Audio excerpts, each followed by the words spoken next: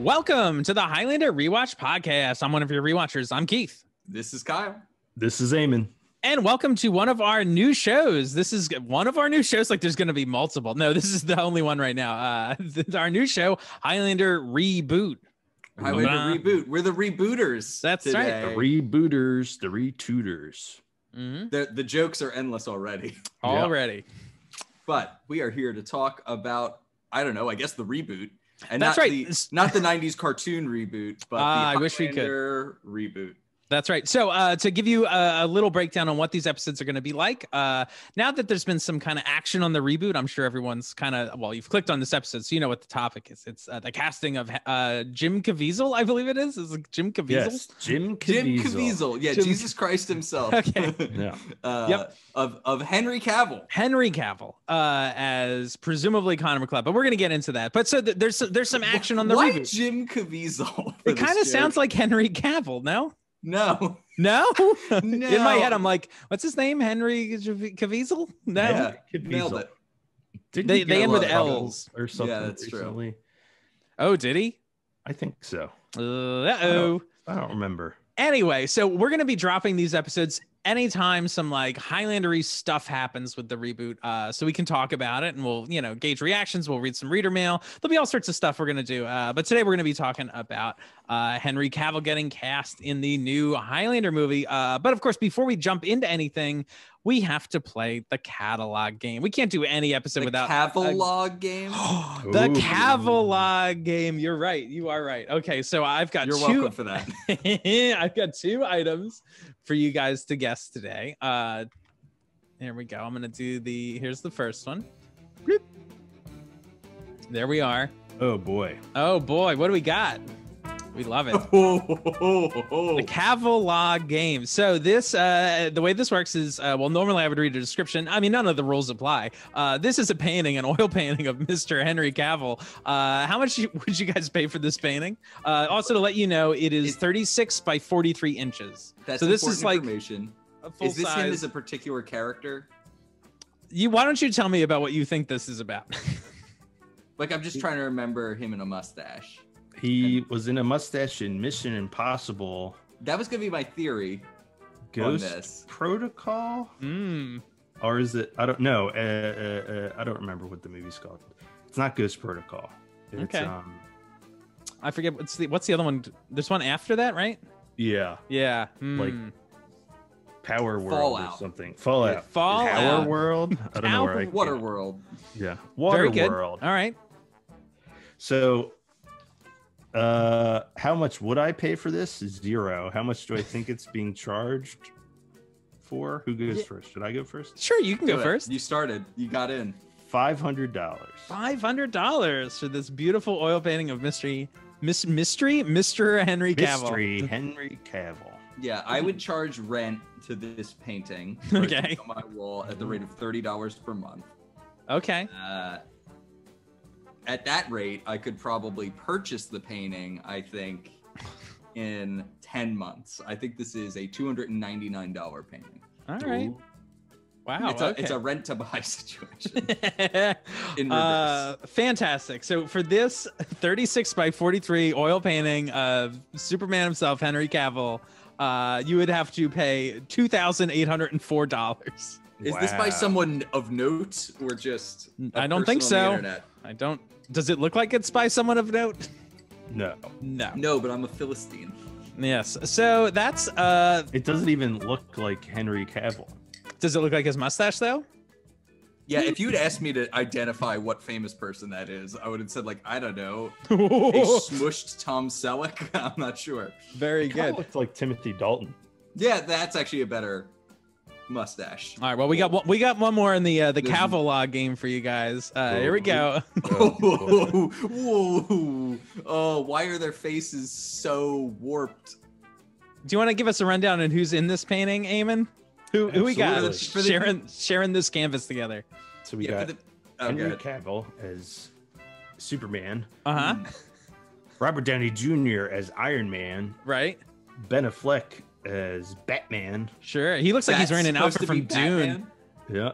He looks like he's like a Atreides or something. This is all right. Whatever. That's nuts. Andrew Garfield as Spider-Man? Yeah, that does appear to be the Andrew Garfield Spider-Man, not the Tom Holland one. Why pick that one? Look at all that hair, guys. Maybe it's a timing thing. Had the new Spider-Man not come out yet? I guess. Good question. That's Probably weird. not, though. No, they must have come out. When did Batman versus Superman come out? Because we got Batfleck. 2016. So when was what's it called? Homecoming? Amazing Spider-Man. His first This appearance is would have great. been in Civil War, whenever that is. Oh, you're right. I'm gonna look it up. This is great. I love that we're looking That's up. also in 2016. Wow. All right.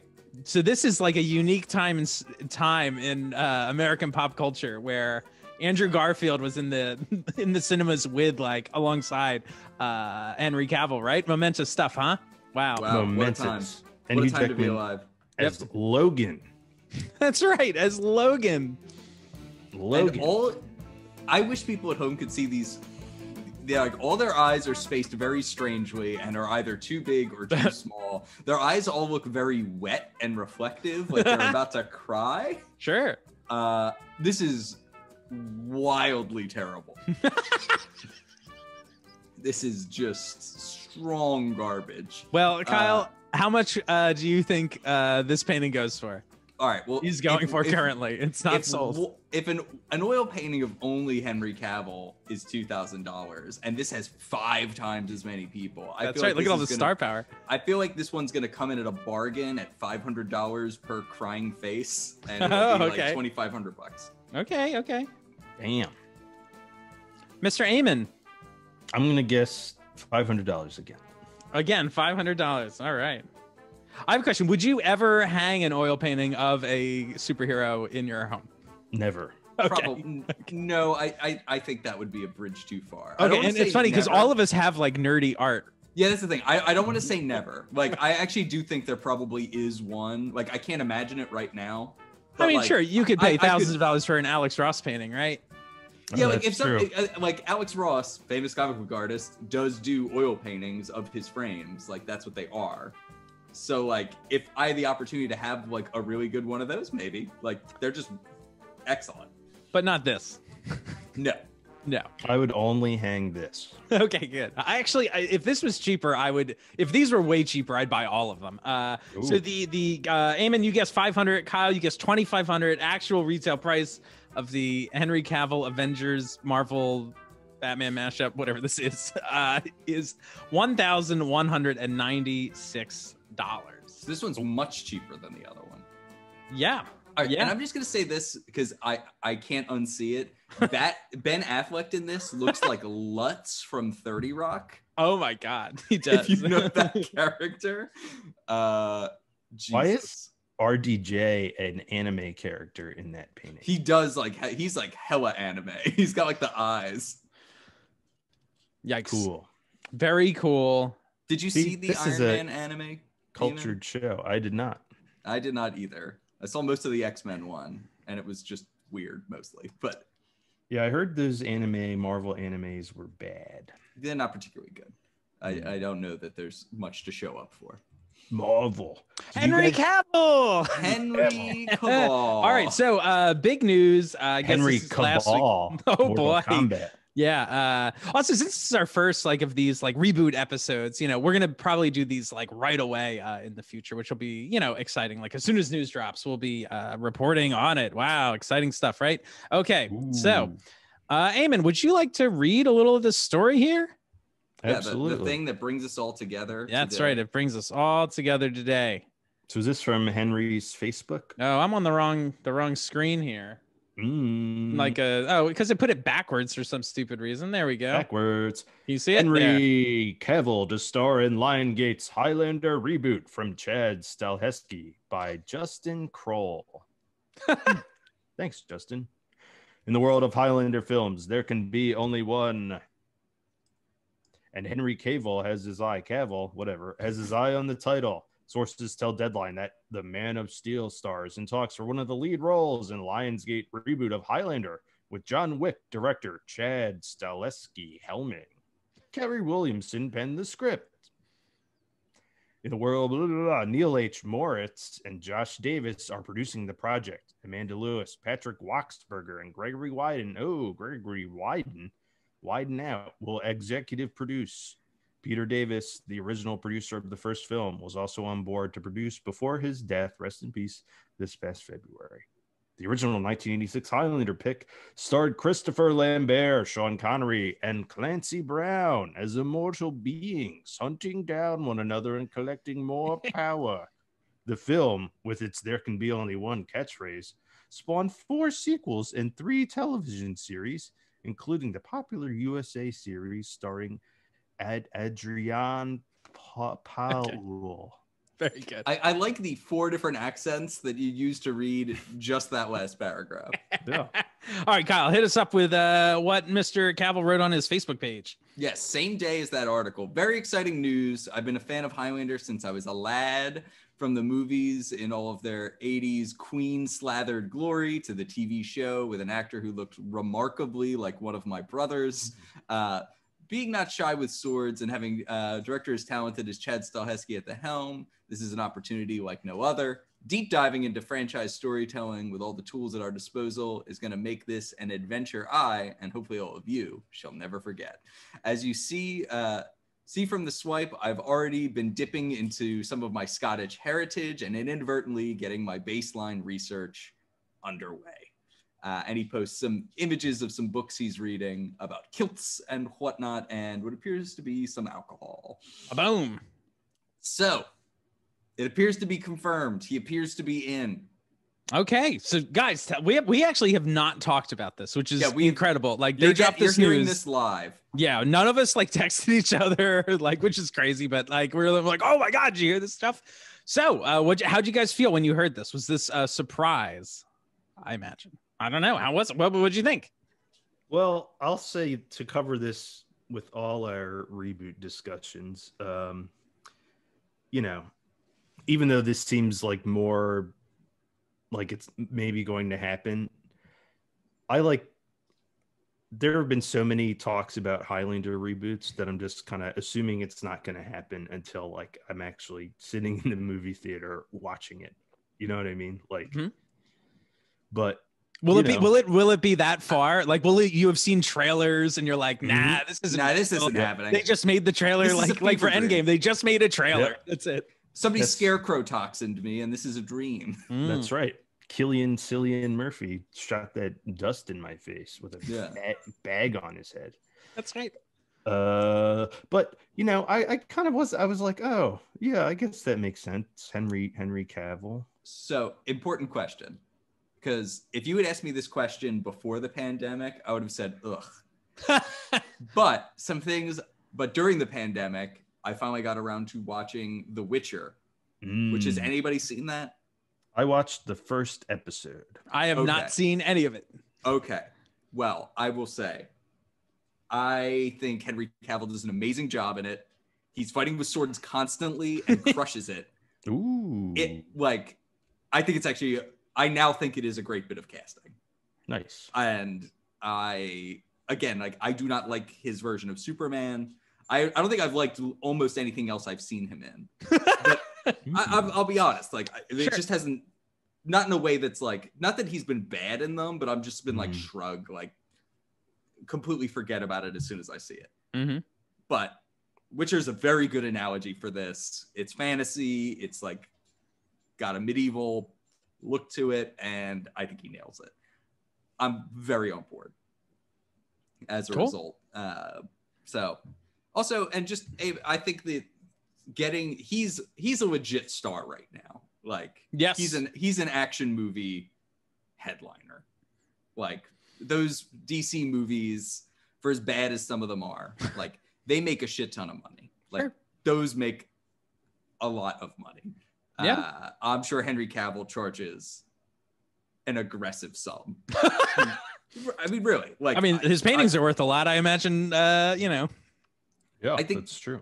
The fact that they've got like a director who everyone seems to think is kind of perfect for this, lined up with a star of that caliber, like, that makes it feel like this train is rolling. Like, I think this is makes it more likely than it's ever been by a wide margin, because you know, you've got like a premier action star with a premier action director, basically. Now confirmed. Anyway, I've been talking for too long. What if they make Keanu Reeves Ramirez? Oh my God. I mean, sure, why not? I mean, I think I was surprised at first when I heard it. I was like, whoa, like, how about that? Like, also because I haven't heard a lot of rumblings, you know, in the past couple months, like, you know, all of a sudden, boom, Highlander news, right? Sure. And I think like I was definitely taken aback by like, because I think in your head, everyone has like, I mean, everyone obviously has Christopher Lambert in their head. Like, so things are measured against that to some degree. And Christopher Lambert next to Henry Cavill is a very different like image, right? Oh yeah. Just physically you're getting a different character, right? And exactly to your point, Kyle, so like it's a different character for sure, right? Like, so like his casting also I think tells us something a bit about the movie. I mean, frankly, the choice of director tells us a bit about the movie, doesn't it? You know, he's an action hero. I mean, his character, like we know from Chad's interviews that he like appreciated the series as well. And I think he even mentioned the books at some point. Like he was a fan and talked about like trying to combine these mythologies to some degree, not like verbatim, like we're like literally putting them together, but like there are larger concepts in the series and stuff, which is cool. Like the Watchers and, you know, and I think he is planning on like dipping into that. So it's not really surprising to see someone like Henry Cavill cast, who's like perhaps more of a Duncan MacLeod like physique. But like I don't assume he will be playing Duncan MacLeod. I mean, who knows what characters are necessarily going to be in this movie? I've heard rumblings of some, but you know, whatever. Like if this is the new Connor MacLeod, it's fine. I mean, who would have ever thought that like kind of a shy or like introverted, like scruffy Frenchman would have been the premier choice for Highlander. And now people compare Henry's casting to that, and that doesn't make any sense to me. It's like that's just a different character. Like, yeah, Michael Douglas. None of these are the correct. Kurt Russell. I'm like bouncing all over the place. Guys, imagine if Kirk Douglas. Oh yeah, Kurt Russell. Is Kirk Douglas still alive? Is he like 105? No, he's dead. He did die. Yeah. Ramirez, right? Come on. Yeah, a 90-year-old Ramirez. Anyway, you're making a point about Kurt Russell. Kurt Russell, that yes, like obviously Highlander would have been a very different film if he had been cast as the role of Connor MacLeod. So like I don't know, I think it's always good to like take yourself back and like imagine what like your reaction would have been like to the original hearing this news. You know, I don't know. Yeah, well, I think it is worth acknowledging what kind of a wild bit of casting Lambert is. Yeah, like it's just kind of like a bold swing that I guess seems to have worked out. Like I think people are ultimately very into it, but you know, an odd choice to say the least. But it worked, so you know, it is an odd benchmark for what this comparison will be. Right. Yeah. And so I don't know. We're going to do a couple little segments on this show, which I hope will be interesting. And I don't know your opinions on any of this stuff. But I hope we can like tackle like, I don't know, some more interesting, deeper like conversations about like what reboots are and like what do they mean to fans? Because obviously fans have had like reactions to this stuff. So we're going to do a thing that we've never really done on this show before. We'll kind of only do them for these sort of reboot episodes, but it's to kind of gauge some fan reactions. And you know, we're obviously not using anybody's names or anything. So these were taken publicly off of, you know, the internet, how people reacted to this news of Henry's casting. And so, yeah, Send me the names after. That's right. Yeah. So we can all write them. I'll put everybody's email address out there.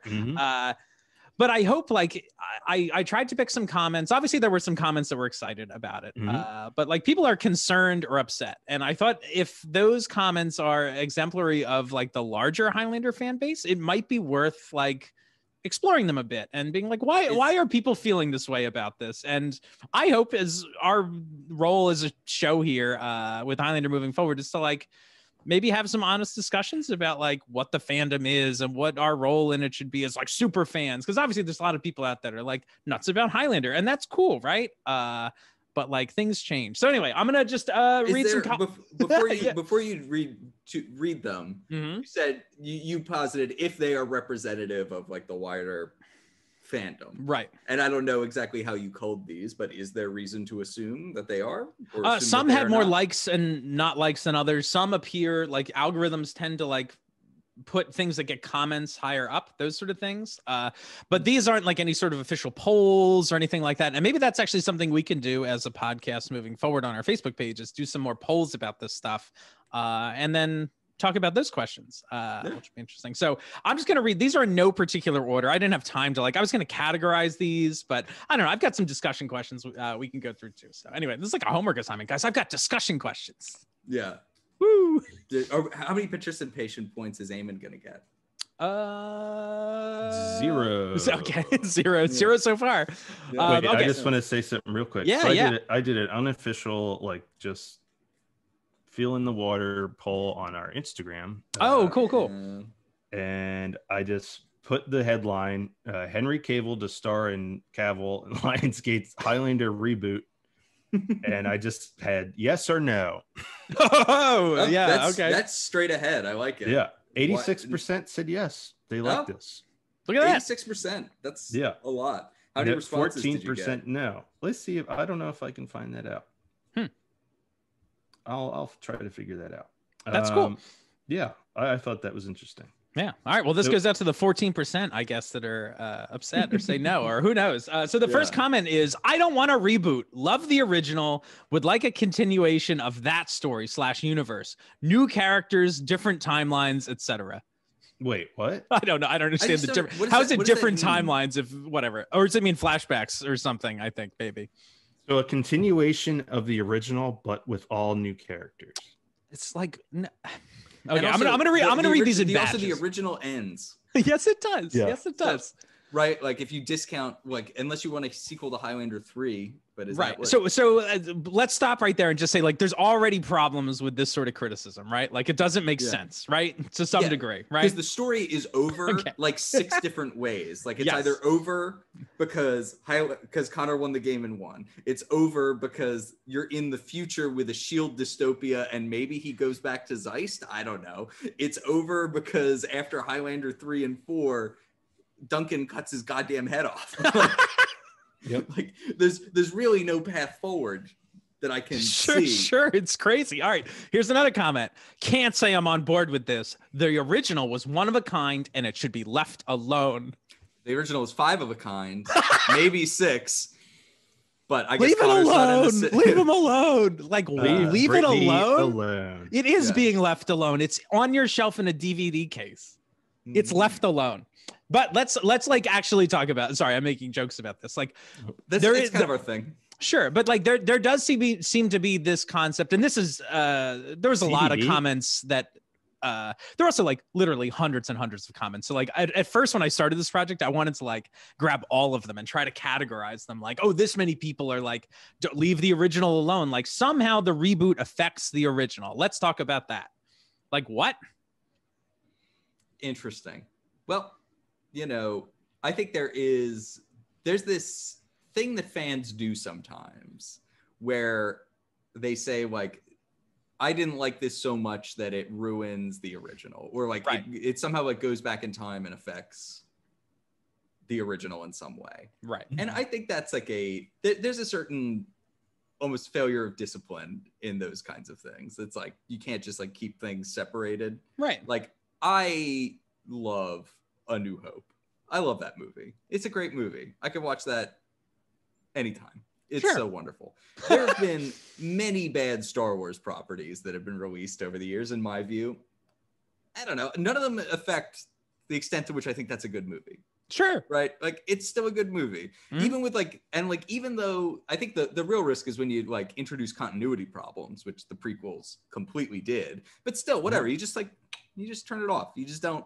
If you don't like it, you just don't have to engage with it. Sure. Yeah. You can watch a sequel and then just Go home and say, I didn't like the sequel. I'll never watch it again. It's okay. Yeah, and reboots are even more distinct, right? Because they don't even purport to occupy the same bandwidth. Right. You know what I mean? Like, it's a parallel universe in which Henry Cavill is Connor McLeod, and never the two shall meet. There's not going to be a version of Endgame where Connor cuts his head off, like, or Lambert cuts his head off. Like, it's not going to happen. So it's just like, whatever, just ignore it. It's my general thing. Yeah, right. And we'll talk a little bit later, I think, as we talk about this more, about like, I think there are some concerns that people have, and I think I understand them to some degree, but we'll get into it a little bit more. All right, I'm going to read another quote. Guy's amazing, but just leave the franchise alone. Everything after the series already killed the mystique, except this says Mystique. Mystique. Yeah. My favorite X-Men. Oh, very good. And then here's another. These were when I was trying to pair these all together. I wish they would leave well enough alone. You don't see people remaking Gone with the Wind or Casablanca. So why remake everything that was good before? Now this one is interesting. I like this comment. I mean, I shouldn't say I like this comment. I like the conversation we can have around this comment. This is a more thoughtful version of some of these other ones. Sure, I still don't agree with it. But I think, why don't you see people remaking Gone with the Wind? Well, because it's not a story that maybe should be retold, or like I think we should. Also, I would dispute the fact that in things like that don't have like overt fantasy universes, I dispute the notion that they don't get remade every day. Yes. Those movies, we just don't call them Casablanca. Exactly. But people are retelling stories with those themes and those character archetypes every goddamn day. Absolutely. It's just there's nothing so unique about them that it needs to be a copy of it, or, right, like set in the Casablanca universe. Right. And there are reasons why we do that. Why at some point it becomes important to say, like, we should retell that story again. And they do that, and they call it the exact same thing, even though there's maybe movies that are like it, but like, it's just told again.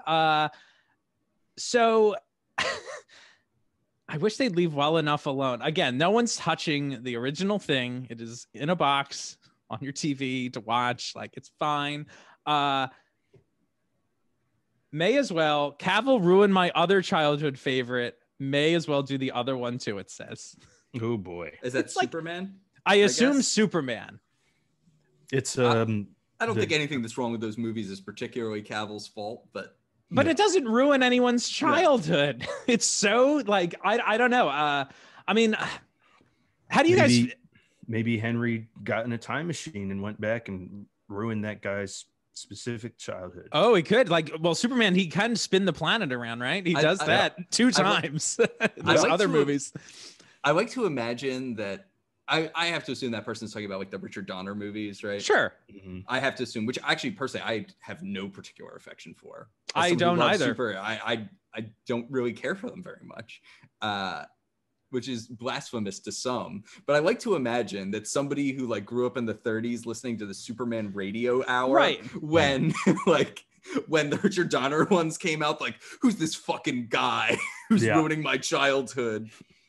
This Gene Hackman clown. Yeah, right? That's not my Lex Luthor, right? Yeah. He's not like a mad scientist or something, like older versions might have been, or like, I don't know. These characters are also like, there's so many characters that are retold so many times. Sure. I find it so strange when people hone in on a definitive one. Well, that's part of it too, is that like, I think as part of like celebrating Highlander as like a franchise or wanting it to have a mythology, we need a reboot. Like, you can't have a mythology without like retelling stories. Like, we're almost depriving Highlander of its like position in a cultural lexicon because we won't let it be retold. I don't know.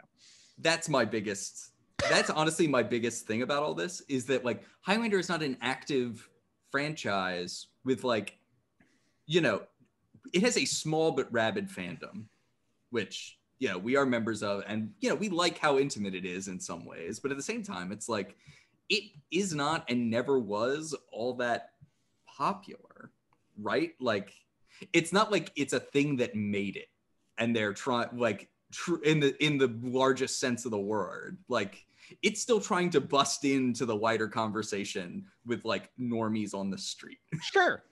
Well, it's like a cult thing, and I can understand like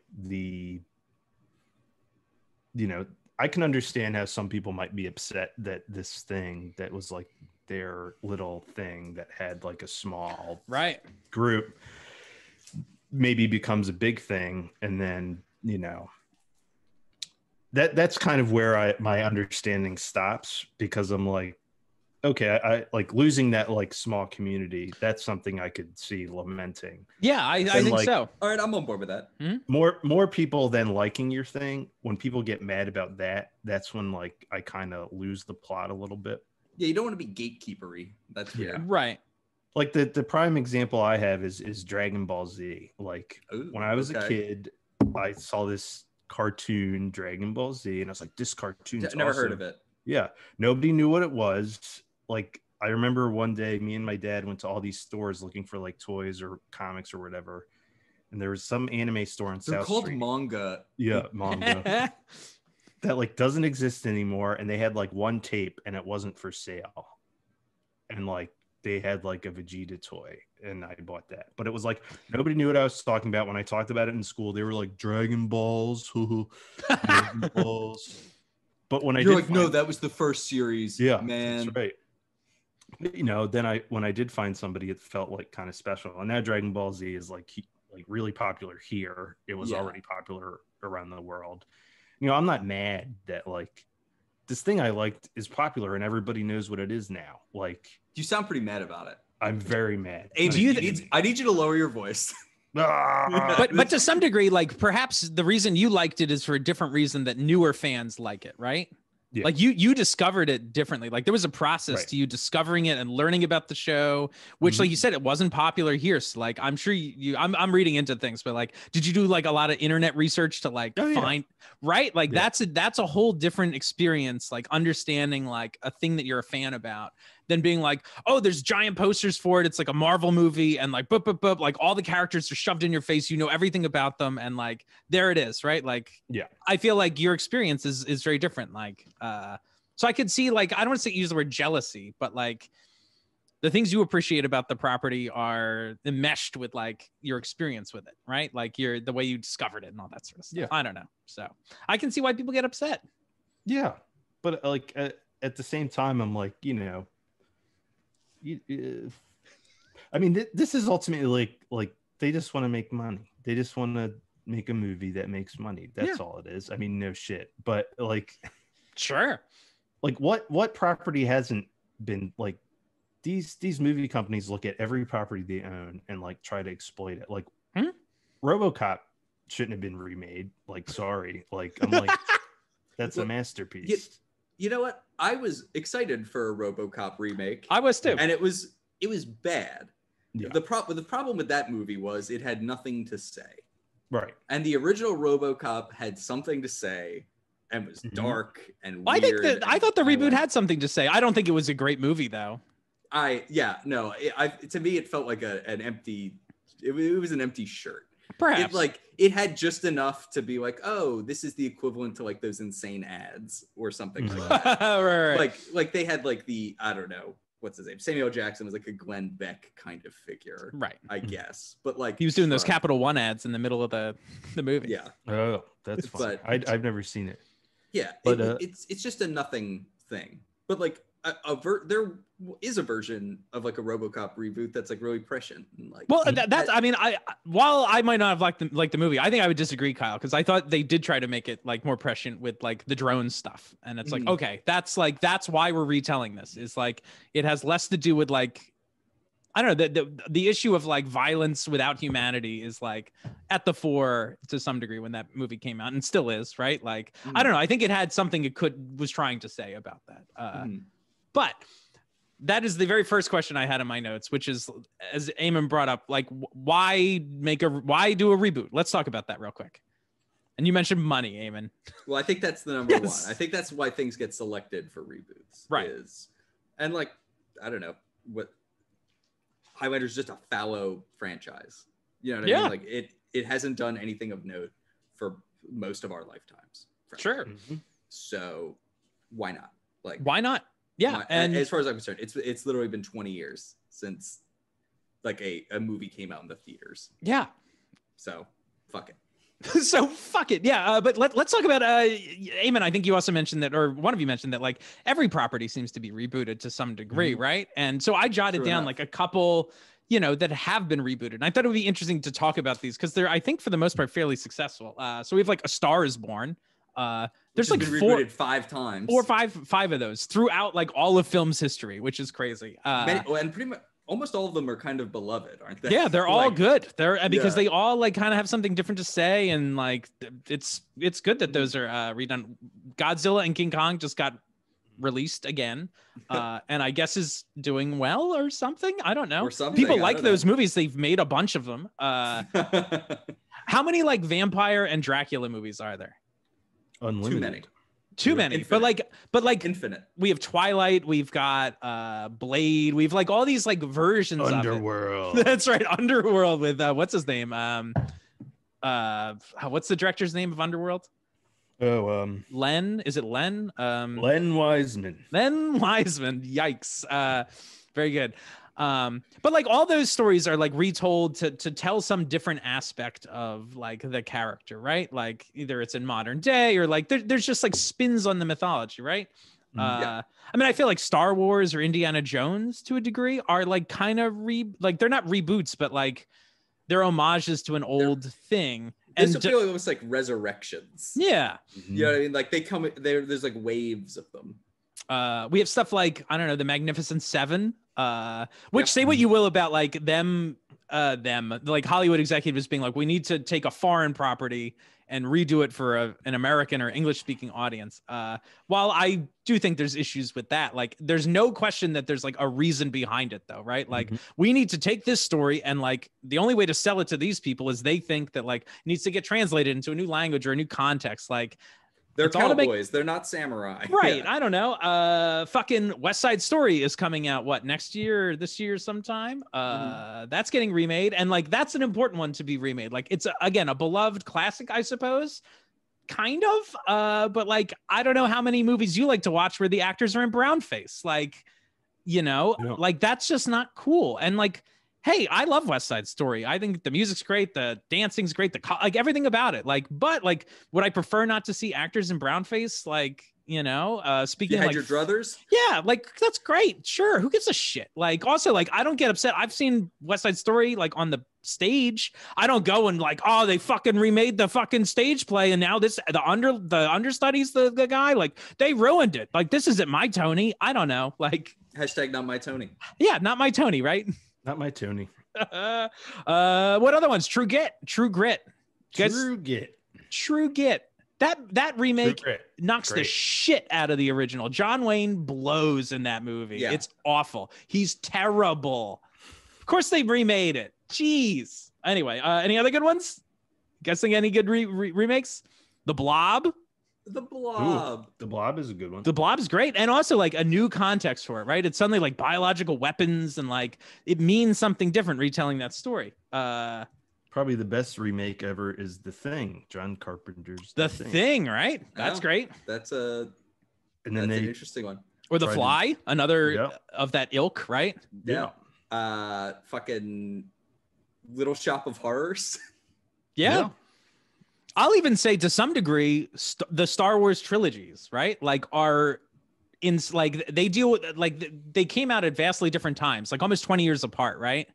That these like 3 sets of trilogies, and like the first one's about like good and evil in the Cold War and this sort of stuff, and then suddenly like, and that's obviously commentary on what's going on at the time, and then the prequel trilogies exist in like post September 11th or September 11th, war in Iraq, all this sort of stuff, and it's about like politics and getting involved in wars, and it's like, oh shit, like there was a reason to tell a story. I mean, I don't really like the prequels, but like it has something new to say, and it wants to like tell it in a new context, right? And I would argue that the new Star Wars trilogy is also like an updated it's not good and evil anymore, it's more gray, and like there's like these stories are all products of their time, these properties or whatever, and I think it's like sometimes good as fans to like take a step back and be like, wait a minute, like what is Highlander like, and how does it exist in this context? So that brings me to my next question, guys, is like, what, like, why is this reboot needed?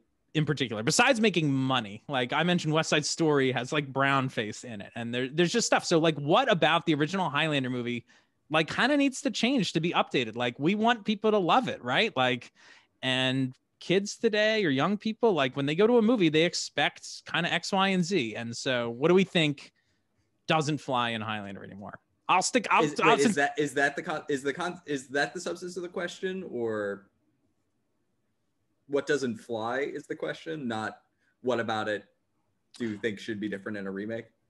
We can talk about them separately. I understand what you're saying. They are kind of slightly different questions. And I think actually I didn't read the comment. I have a bunch of comments written here. Somebody did mention that like, no, they should just like re-release Highlander, and like they shouldn't remake it. They should just like do an advertising campaign and be like, here it is. Here's this old movie and it's back in the theater. And I was like, wait a minute. Like, has that ever worked?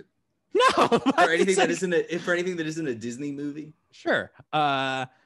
But for instance, I'll kick us off and say the F word. How about that in a movie? Like, do I want to see a movie where, you know, like a large portion of like the audience is about to be confronted with like a horrible homophobic slur? Fuck off. No, I don't want to see that. Like, no way. Right?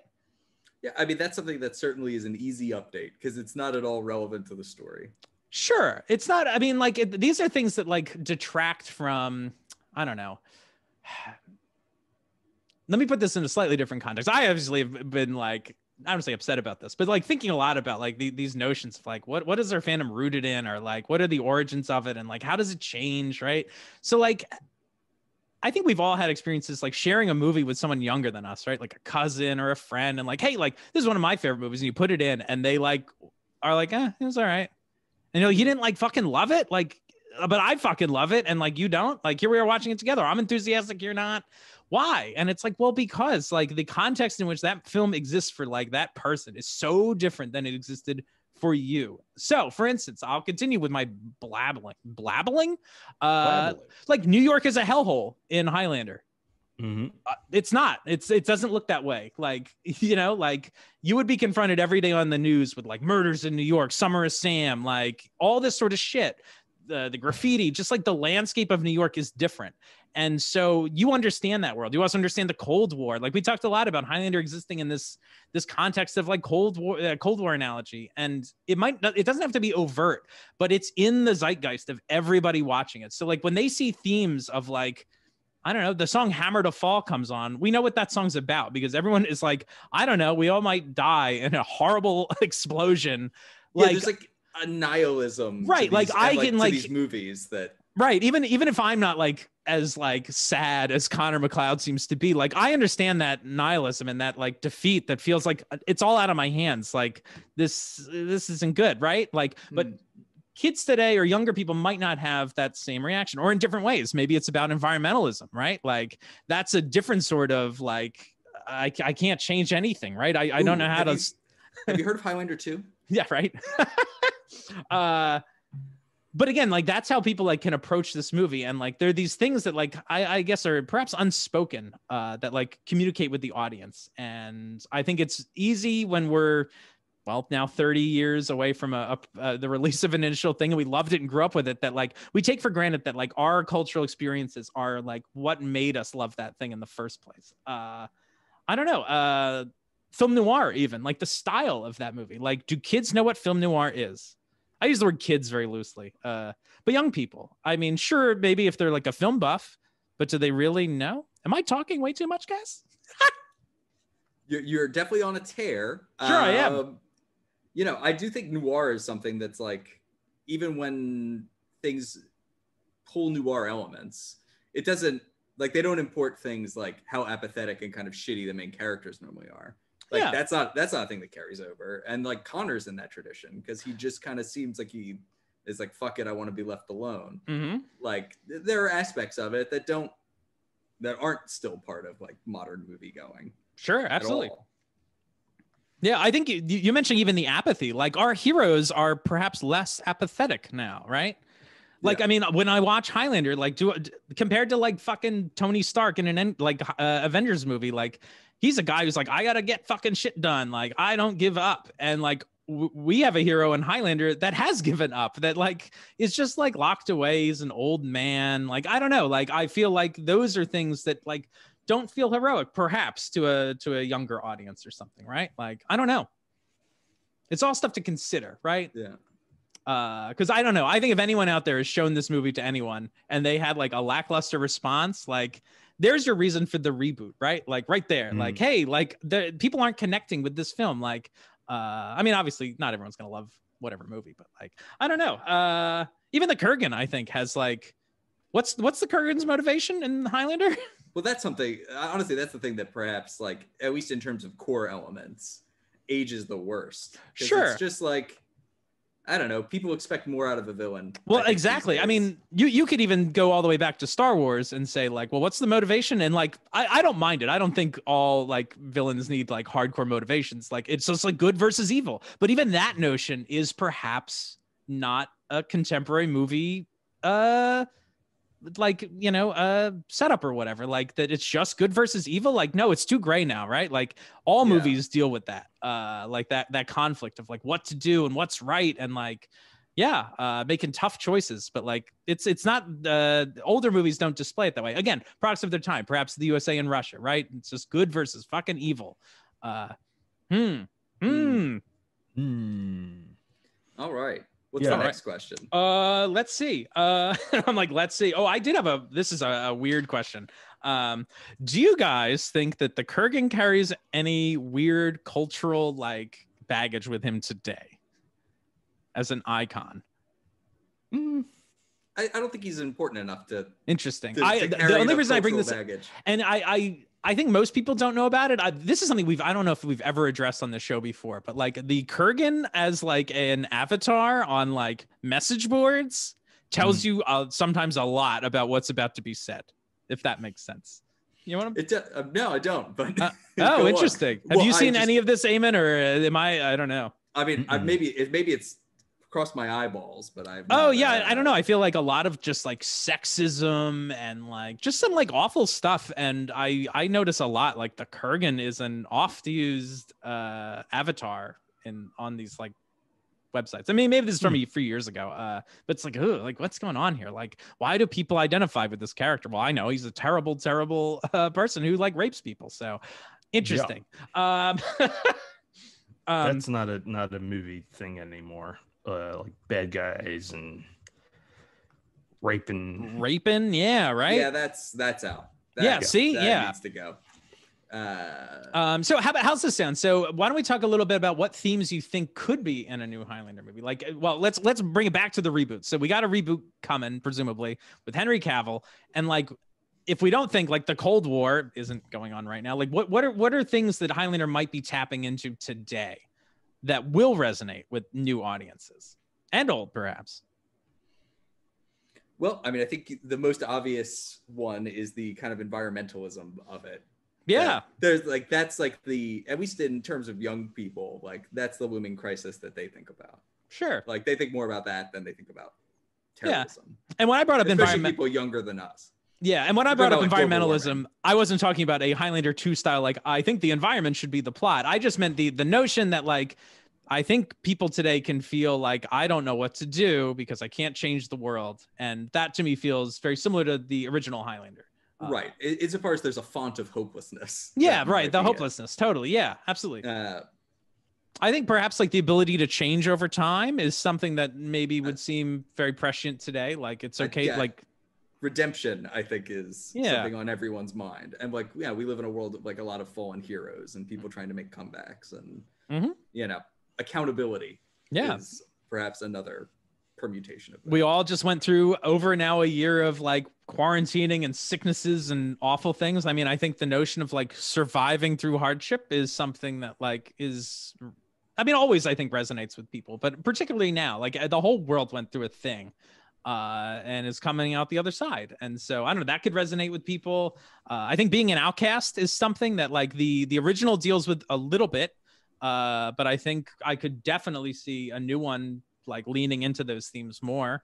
Who knows? I mean, also the sky's the limit. Like, I don't want to like, in general, when we have these discussions, like I have kind of no judgment until I start like either see a trailer to some degree, but also guess what? Like the person who makes the movie doesn't make the trailer 90% of the time. That's so like very true. who like I can't even judge that to some degree. I can get excited about it or whatever, but like I don't anticipate passing much or any judgment on anything until I see the movie. Like we don't know what anything is going to be, what the story is, what the theme, the music, like the whole image, right? Like the whole package. Like people actually, it's because I'm obviously ranting and raving about this. Like people were pretty excited, I think, when Chad was brought on board to direct.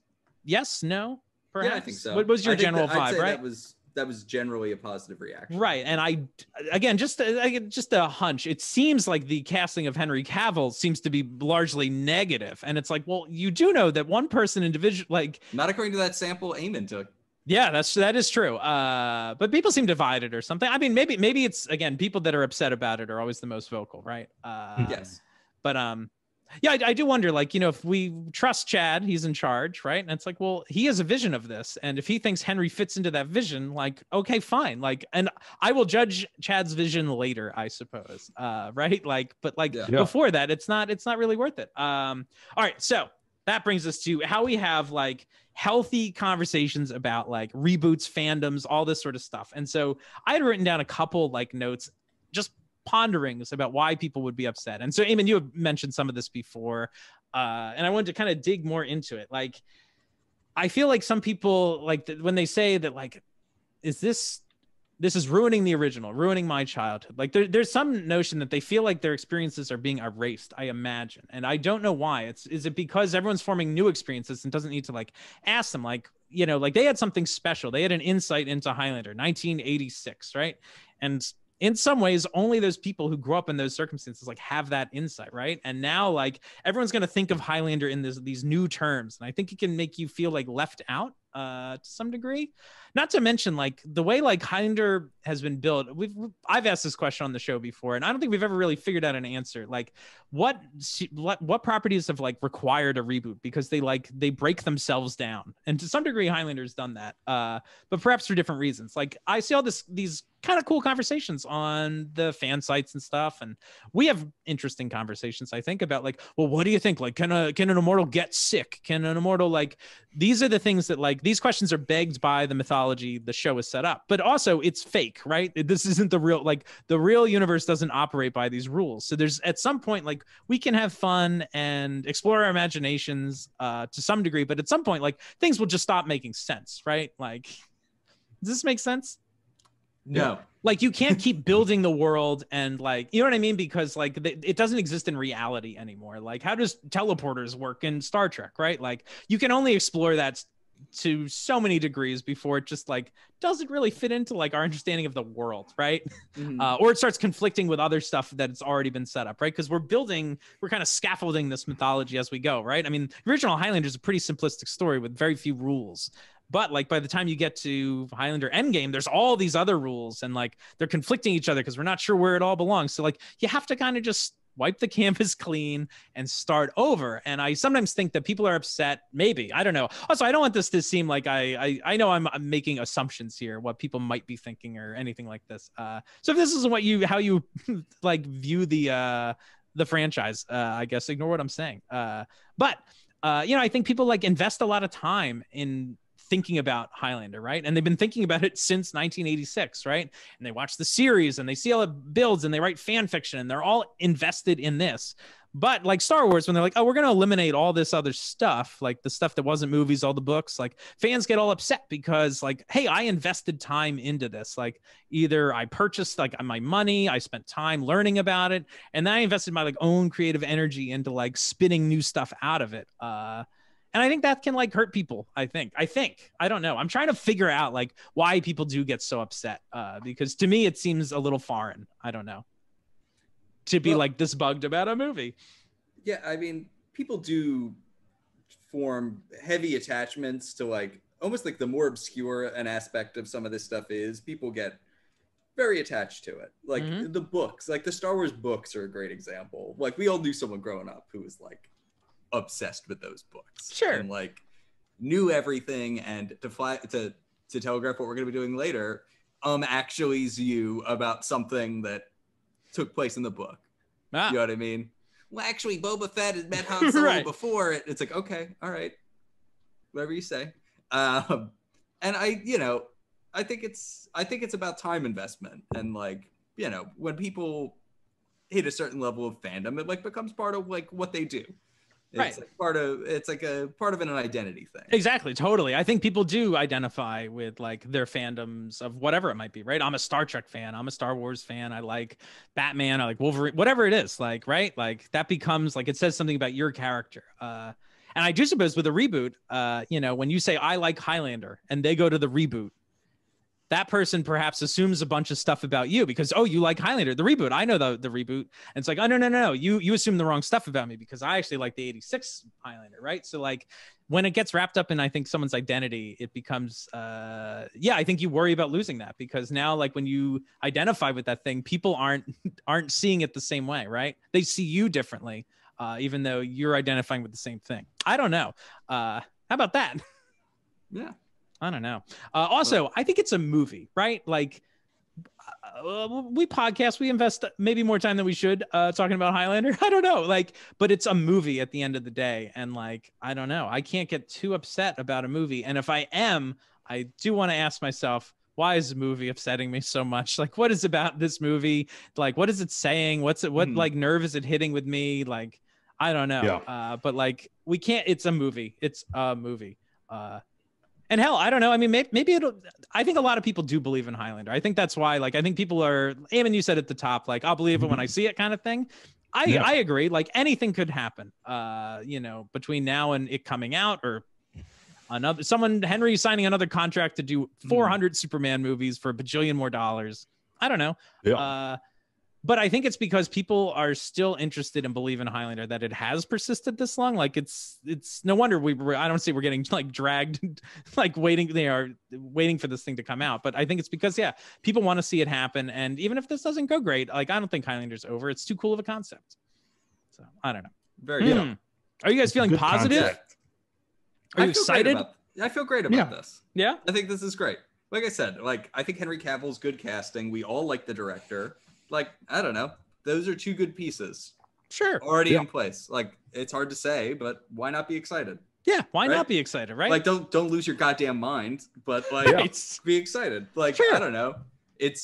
That also just signals the level of investment in this property. Yes. Because you don't get people like this if you're not committing to trying to do it. Right? Exactly, yeah. You know what I mean? Or at least like investing the money that is a prerequisite to certain aspects of quality. Yeah, I think. Oh, good. No, and just, why not be a little bit excited about that? Sure. Like, if it ends up not being good, whatever, it'll be okay. Like, yeah, at least at the end of the day, you got to eat like a bucket of popcorn and drink like a bunch of corn syrup, and that's fine, right? And maybe before it comes out, a bunch of people will Google what the hell is Highlander along the way. Like, sure, maybe that'll happen. I will say also, like you said, Kyle, the casting of him signifies like a level of investment. I also think that perhaps means that like larger star power is on its way as well. I don't know. Interesting point. I can't think of any movie that has a mentor character that is less famous than the person they're mentoring. Oh, good point. Right? Like, so if no matter, even if it's Ramirez or not Ramirez, whoever this mentor is needs to carry with them the weight of every role they've had, right? Like, that's why we like Sir Anthony Hopkins in The Mask of Zorro, or Sir Alec Guinness. Oh, lots of sirs. Cast a sir. That's that's that's what's on the way, right? That's what's happening. But Sir Alec Guinness in Star Wars, like, oh, let's get this, like, this guy brings a lot of gravitas to the role. Sean Connery, obviously, in Highlander. I don't know. Every superhero movie you've seen has a mentor character, and they're always like usually some storied, like, Hollywood famous person, right? Sure. So that's cool. Yeah, why not? Yeah. I'm excited to see whatever that is. Sure. Oh, there's also a lot of buzz about 3 movies. I just dropped that in at the end there. Of course, right? Like, nothing's been confirmed. Now. But yeah, like no one would ever make a movie like this without building in sequels and all that sort of stuff. And that's just not. Also, like, when you cast someone like Henry Cavill, it's like he's got to sign a contract to like keep him available. They option him for 3. Right. So also that's part of, I think you mentioning the level of investment too, Kyle, which is important. That like casting somebody like Henry Cavill and knowing what sort of franchise, like, there's no way that sequels aren't built into the property to some degree. But like Lionsgate has to pay for that. Like if Lionsgate decides not to make this movie or not to make any sequels, they will pay Henry money. And so like, you know what I mean? Like, so there is also that level of investment, I suppose. Right. Yeah. So we'll see. Those are all good things. Henry Cavill and Chad Stahelski don't. They require a big paycheck. Fact. Okay. Well, cool. I guess write us in at highlanderrewatch@gmail.com to let us know if you thought I talked too much, which I can answer right now. I did. And I don't know. Let us know what you think of our takes. I don't know. I'm excited to see this movie. Yeah, and we'll be back with more of these as they drop more news. So, I mean, honestly, it could be 3 weeks before our next episode like this. It could be 4 months. We'll see. But next time something happens, we'll drop one of these reboot episodes. And that'll be fun. So thanks, everybody, for joining us. Anything you guys want to say before we sign off? Oh, I think Kyle has a game. Oh, that's right. Kyle has a game. We talked for a long time. Do we still want to play this game? Oh, sure. Why not? Let's do it. Let's do it. Well, we are going to play a little game called Actually. This is a game where I am going to read some statements. There's going to be something wrong in these statements. Something is incorrect. And you guys have to interrupt me at any time to say, actually, and correct the incorrect statement. You can interrupt me at any time. You don't need to buzz in or anything like that. You must say, actually. If you get it wrong, you can guess again, but the other person has to take a crack at it first. Got it. All right. Makes sense? Yes. All right. So this is going to be Henry Cavill themed because that's what we came here to do. There's only going to be 3 rounds, so we'll keep it tight. Will be a cavalcade of questions. Oh, you know it. All right. Log.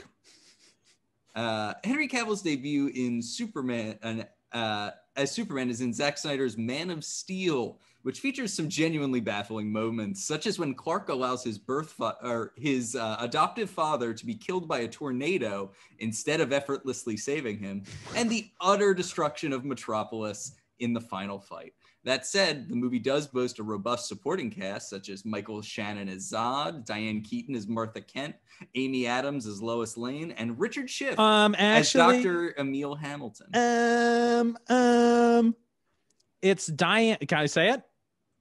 Yeah. Oh, okay. That's the game. I'm sorry. It is a former wife of Christopher Lambert. Diane Lane is Martha Kent.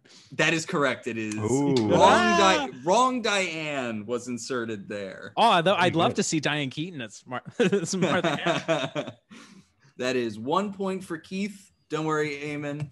You still have the chance to tie it up and/or win the whole kit and caboodle. Well, let's see. I don't know if I will. Yeah. Diane Lane. Diane Kitten Caboodle. Nope. Yeah. Keeping this Superman train rolling.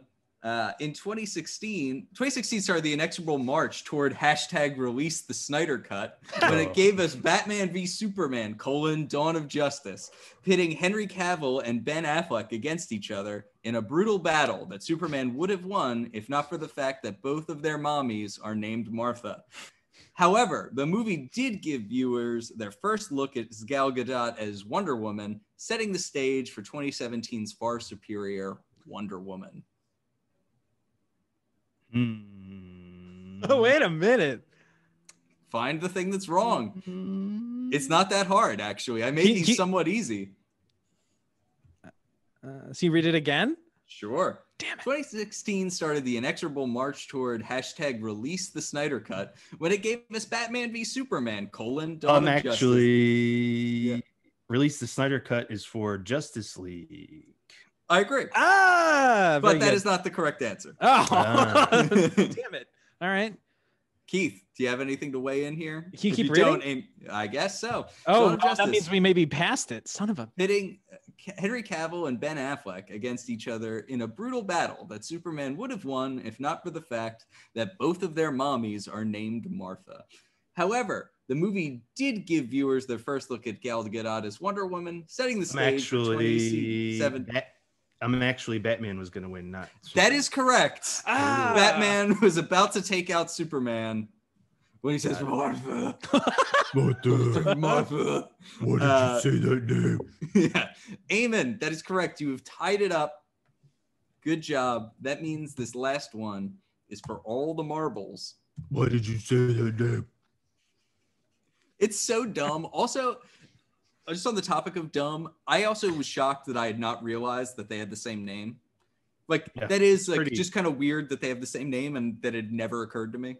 It's kind of dumb that like the writer of that movie like came across that and based an entire movie's plot around that fact. Yeah, it's like it's one of those things that goes like, it's like interesting enough to like read on the bottom of a Snapple can, but not interesting enough to make a movie about. Yep. Yeah. Agreed. All right, For All the Marbles. Why did you say that name? Yeah. More recently, Cavill has taken on the titular role of The Witcher, Geralt of Rivia, an edgy monster hunter in an 8-episode Netflix run based on a book series by Polish author Andrzej Sapkowski that has inspired a total of 3 video games. This is actually the second series based on these books, as there was originally a Polish series in the early 2000s called The Hexter. Actually, there's no such thing as the Hexter. There is actually a early 2002 television series with, I believe, 13 episodes. Wow. A name that translates to The Witcher, but is more literally The Hexter.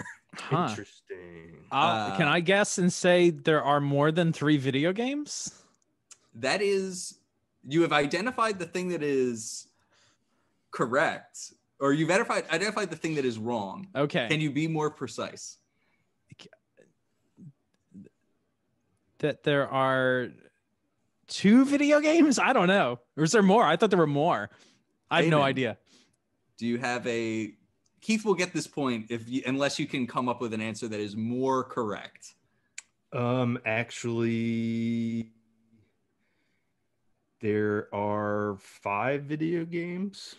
No. So there is a trilogy of games which this references, but there is also a standalone card game that has been released inspired by it on all major platforms called Gwent, which is okay. Okay. So, Keith, you get that point for successfully identifying that there are more than 3 video games. Making you great. Let's all play this game. You're the Hexer. The Hexter. The Hexter. Yeah. Great. That was wonderful. Any other closing thoughts as we depart reboot land for now? I'm excited. Yeah, me too. Who do you think? Do we have guesses on who we think the mentor will be? Nope. That's fascinating. I'm trying to think of like who our current canon of like weazened older. I'm gonna make a guess. Okay. Yeah. I'm gonna say it's gonna be Jeff Bridges. Oh, Jeff Bridges. Interesting. He'd be so friendly as Ramirez. It's like you know who might be a good pick and it would be weird inside baseball? Kurt Russell. Mm-hmm. Oh yeah. That would be good too. That would be a decent pull. It needs to be someone who's like old enough to be like appear as kind of a mentor character, but young enough to still like tussle a bit. Sure. Yeah, right. That's true. And Kurt Russell, Russell, not Kirk Douglas. not Kirk Douglas. Okay. Who died at 103. He's great in Ben-Hur, right? Come on. That scene's got action movies. He can do the flashbacks. He can do it all. He can do it all. Yeah. You love to see it. Great. All right. Thanks everybody for joining us. We've been your rewatchers. I'm Keith. This is Kyle. This is Eamon. We've actually been your rebooters. Oh, today, the rebooters. But we will see you next time. Bye. Bye.